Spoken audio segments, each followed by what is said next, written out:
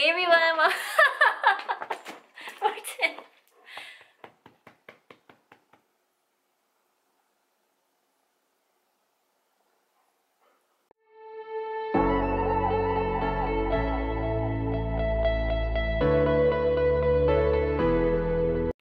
Hey everyone, welcome to my channel. So today's video I'm going to be continuing on reviewing my patterns or my garments that I made from the Make It Simple book by Tilly and the Buttons.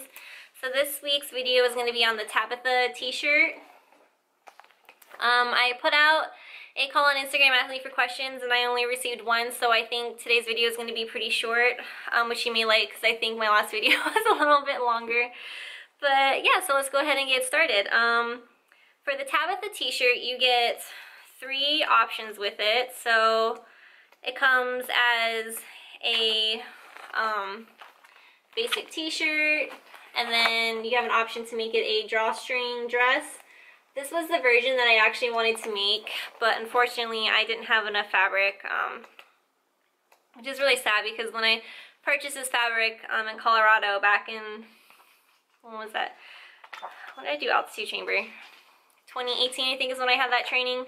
I had purchased this to make the sunny dress pattern by Friday Pattern Company, or I guess remake it because I didn't like it the first time I made it. But anyways, I didn't have enough, so I just made the t-shirt, and I'm okay with that because it's really cute. And then your third version, she calls it ringer tee, which basically just a t-shirt, but your cuffs and your neckband are made with different fabrics. So that could be like a good scrap busting. I mean, is it scrap busting if you're only using like a little bit of a scrap? Well, I guess you're using a scrap, so yeah. Okay, so you get 3 options for this t-shirt, and I just made the plain shirt. Like I said, I wanted to make the dress, but I didn't have enough fabric. So let me show you guys real quick what it looks like. I had made the size 3 on the top and 4 for the hips, and it actually fits me really well. Look at that pattern matching. Super proud of that. And I'm just gonna like annoy you guys real quick. But look how flat and amazing this neckband looks. You guys, this is probably one of the best neckbands that I have ever done on a t-shirt. I can't get over it. Every time I wear this, I have to show my little sister, I take a picture, and I'm like, look how good this neckband looks. Or I'm like telling my husband, like, look how good this neckband looks. So I'm actually really proud of how this neckband came out. And I made one of these t-shirts for the Juno pajamas, and the same thing, nice and flat and perfect. So if you have a problem with neckbands, I think you're gonna have luck with this pattern, because mine have turned out fantastic both times. Okay, so the t-shirt, I measured at a size 3 for the bust and waist and a size 4 for the hips. So what I did was I graded in between the 2 sizes. And in the front of the book, Tilly gives you instructions on how to do that. So here you'll see where it says combining sizes. I followed those directions on the pattern, and what I did was I took, I cut it to a size 3 for like up here, and then once I got to the notch that was like on the side, I went from that notch from the size 3 and then just took a ruler and went straight down to the size 4, and it fits me really well. For the sizing, it looks like you get 1.5 inches of positive ease in the bust. You get 6, sorry, I'm trying to do math. 24. So 7.5 inches of ease for your waist. And then for your hips, it actually is a negative ease. So what I mean by that is, like, so for example, size 1, the hip measurement is 33, but the finished garment measurement is 31.5.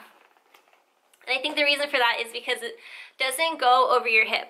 So you see here, like, it's not hitting at the widest part of my hip, it's hitting at the top. I believe that's probably the reason for why you're not getting a positive ease on that.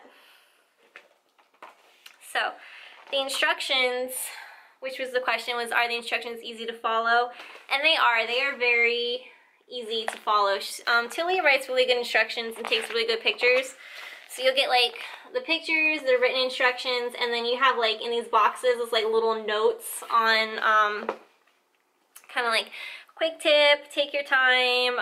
If there are videos or blog posts where she goes into more detail on a step, she'll put a link to that as well, so you can go and reference that if you need that. I spoke about that when I did the Sophia dungarees with the thread chain loop. Is that what they're called? But I never made one before, and she did a video on her blog, and that's what ended up following, and it was pretty simple. So, this pattern is very simple. It's only 4 pieces. So it's your front and back bodice, your sleeves, and then your neckline. Just for like the plain top. If you wanted to do the drawstring dress, you are going to have to do some pattern drafting, and she shows you how to do that. So you get instructions on here on how to draft the skirt portion of the dress. Okay, so for this, I made this on the overlocker or the serger, whatever you call it, but I did use my sewing machine to first stitch in the neckband and then to also stitch on the sleeves. And the reason why I do that is because it allows me to look at it and see if there's any tucks in it before I put it through the serger and cut the fabric. So, yeah, so I always based on the neckline, and I always based on the sleeves before finishing it on the serger. And that's about it. Pretty simple make. Let's see, what did she put the time for this? So they estimated the time to be 30 minutes worth of cutting and then an hour and a half of sewing. I finished the t-shirt in 1 hour, 15 minutes, and 14 seconds. So, yeah, about an hour and a half. I think this is a great pattern for a beginner. The instructions are really good. It's really simple. And like I said, this neck, I can't get over this neckband. it's great. So, yeah, that's all I have for you guys for this review today. If I had missed anything, or if you have any questions about this pattern, please put that in the description box below, and I'll go ahead and answer them to the best that I can for you. And I'll be seeing you guys next week with the Bertha cardigan. So I hope you guys have enjoyed these last 2 pattern reviews, and yeah, I'll see you next week. Bye!